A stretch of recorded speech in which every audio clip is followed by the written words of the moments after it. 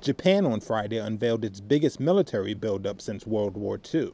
The $320 billion plan will ready the Pacifist country for sustained conflict and includes buying missiles capable of striking China, as the government fears Russia's invasion of Ukraine will encourage Beijing to attack Taiwan and threaten nearby Japanese islands. Prime Minister Fumio Kishida branded Japan as being at a turning point in history. We can feel a rapid increase in the severity of the security environment around our country.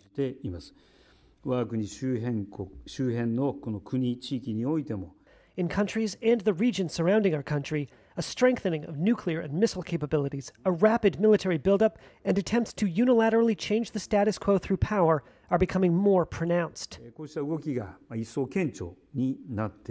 Tokyo also fears an attack by China could put a potential stranglehold on sea lanes that supply Middle East oil, as well as disrupt supplies of advanced semiconductors.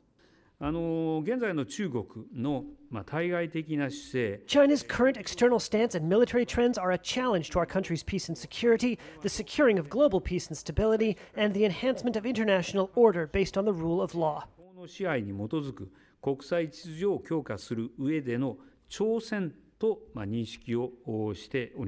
China accused Japan of making false claims about its military activities in the new security strategy, according to a statement from its new embassy in Japan.